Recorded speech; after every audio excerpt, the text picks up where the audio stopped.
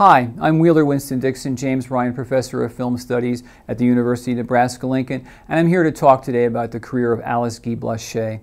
Alice Guy-Blache is the foremost pioneer of the cinema.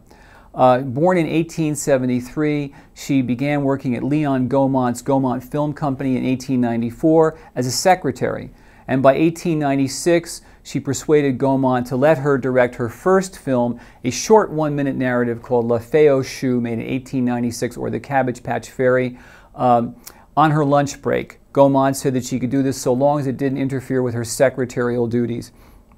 So successful was this film that she was launched on a career as a director, first making one-minute films, then two-minute films, then one-reel films, and by 1906 or so, she was made charge of all of Gaumont's production. She made more than 350 films on her own as a director and supervised a total of 600 films or more as the production executive for Gaumont.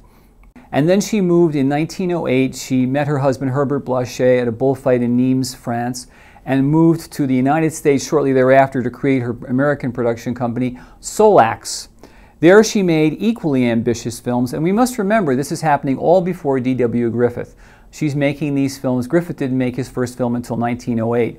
And she's basically the first person to make a film with a plot, the first person to use color, hand tinting color, and also to use a process called the chronophone process, which used sound on film with a very primitive method used involving discs synchronized with the motion picture camera.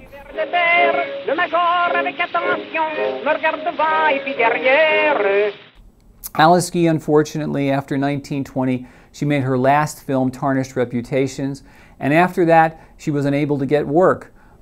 This is basically a result of the sexism that was beginning to pervade the film industry, and although women were very prevalent as film directors up till 1920 with other people like Cleo Madison and Ida Mae Park, after 1920, almost no directors were working in Hollywood with the exception of Dorothy Arzner.